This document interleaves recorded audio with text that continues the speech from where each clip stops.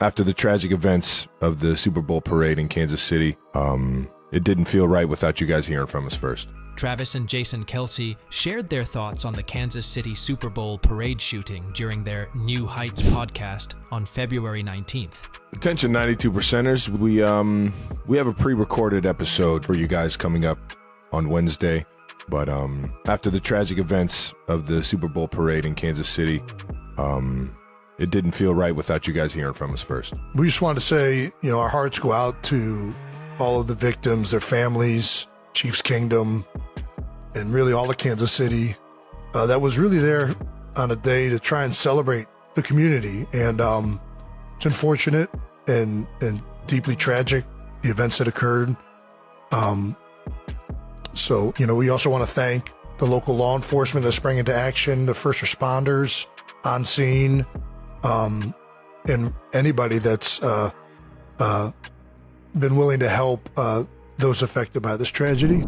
Travis took a moment to highlight the KC Strong Emergency Fund for the listeners, emphasizing its importance, before Jason discussed the unity and resilience of the Kansas City community in the face of adversity. We'll share a link to donate to the Chiefs Emergency Response Fund in our bio. Your donation goes to supporting victims and their families, violence prevention, and mental health services, and the first responders. One of the things that's evident is how much Kansas City is coming together and rallying around the people that have been affected by this.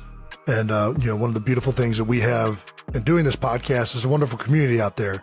The 92%ers, everybody that watches this show, we're still figuring out a way for us to be involved. And obviously you can donate to these links right now, but we plan on doing something in the future. We're trying to get that situated right now, have some ideas, but just make sure you're following, and we'll be telling you guys in ways that we're going to try and get involved. Before concluding their message, Travis addressed the fans and residents of Kansas City directly, offering words of support and solidarity. 92%ers, we appreciate you. Kansas City and Chiefs Kingdom, we love you guys. We're with you guys, and we'll see you guys soon. Consecutive Super Bowl victory. The event was marred by gunfire.